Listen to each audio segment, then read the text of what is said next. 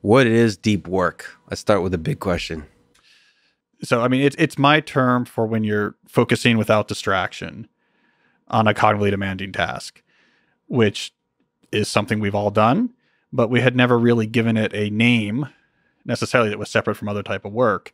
And so I gave it a name and said, let's compare that to other types of efforts you might do while you're working and see that the deep work efforts actually have a huge benefit that we might be underestimating. What does it mean to work deeply on something? I had been calling it hard focus in my writing before that. Well, so the context you would understand, I was in the theory group in CSAIL at MIT, right? So I was surrounded at the time when I was coming up with these ideas by these professional theoreticians. And that's like a murderer's row of thinkers there, right? I mean, it's like Turing Award, MacArthur, Turing Award. I mean, you know the crew, right? Theoretical computer science. Theoretical computer science, yeah. Yeah. So I'm in the theory group, right? Doing theoretical computer science. And I published a book. So, I was in this milieu where I was being exposed to people where focus was their tier one skill. Like that's what you would talk about, right? Like how intensely I can focus. That was the key skill. It was like your 440 time or something if you were an athlete, right? So this is something that people were actually, the theory folks are thinking about? Oh, yeah. Really? Oh, yeah. Like they're openly discussing like, how do you focus? I mean, I don't know if they would, quantify it, but focus was the tier one skill. So you would come in, here would be a typical day. You'd come in and Eric Demain would be sitting in front of a whiteboard, right, with a whole group of visitors who had come to work with them. And maybe they projected like a grid on there because they're working on some graph theory problem.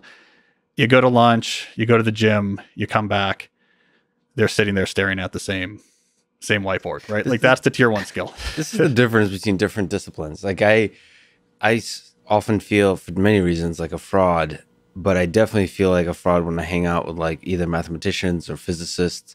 It's like, it feels like they're doing the legit work, because when you talk closer in computer science, you get to programming or like machine learning, like the experimental machine learning, or like just the engineering version of it. It feels like you're gone so far away from what's required to solve something fundamental about this universe. It feels like you're just like cheating your way into like some kind of trick to figure out how to solve a problem in this one particular case. Yeah, that's how it feels. Like, right. And it's I'd be interested to hear what you think about that, because programming doesn't always feel like you need to think deeply to work deeply, but sometimes it does. So it's a weird dance. For sure, code does, right? I mean, especially if you're coming up with original algorithmic designs. I think it's a great example of deep work.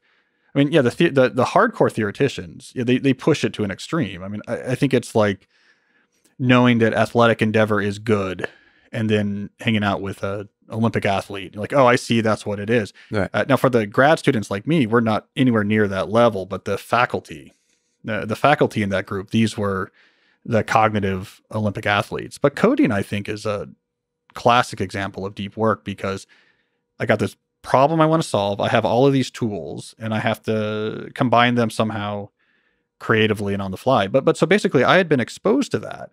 So I was used to this notion when I was in grad school and I was writing my blog, I'd write about hard focus. That was the term I used. Then I published this book, So Good They Can't Ignore You, which came out in 2012. So like right as I began as a professor. And that book had this notion of skill being really important for career satisfaction, that it's not just following your passion. You have to actually really get good at something, and then you use that skills as leverage. And there's this big follow-up question to that book of, okay, well, how do I get really good at this? Yeah. And then I look back to my grad school experience. I was like, there's this focus thing that we used to do. I wonder how generally applicable that is into the knowledge sector. And so as I started thinking about it, it became clear there's this interesting storyline that emerged that, okay, actually undistracted concentration is not just important for esoteric theoreticians. It's important here, and it's important here, and it's important here. And that evolved into the deep work hypothesis, which is across the whole knowledge work sector, focus is very important. And we've accidentally created circumstances where we just don't do a lot of it.